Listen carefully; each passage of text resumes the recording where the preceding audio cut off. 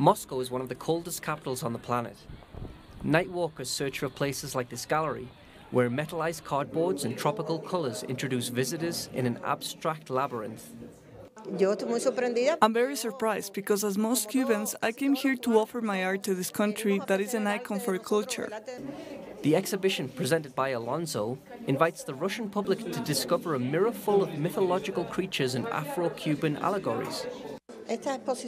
This exposition was made with metallized cardboards. It's a mixed technique. Almost all of them, except for 3 canvases that seem to be portraits, soul reflections, which are different expressions that people can have under different state of mind.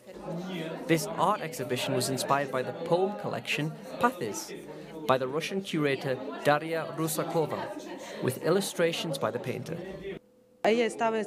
She was inspired by my book called Paths. It is a book of poems written in Spanish and Russian. So it's a collective work, and I'm happy for this exhibition. It is not big, but very interesting. The gallery that hosts the exhibition looks like an apartment that promotes national and international art.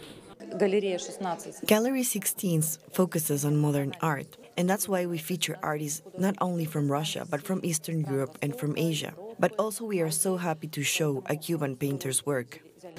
With more than a dozen works, Reflections by the Cuban artist Karina Alonso is warming the winter nights in Russia.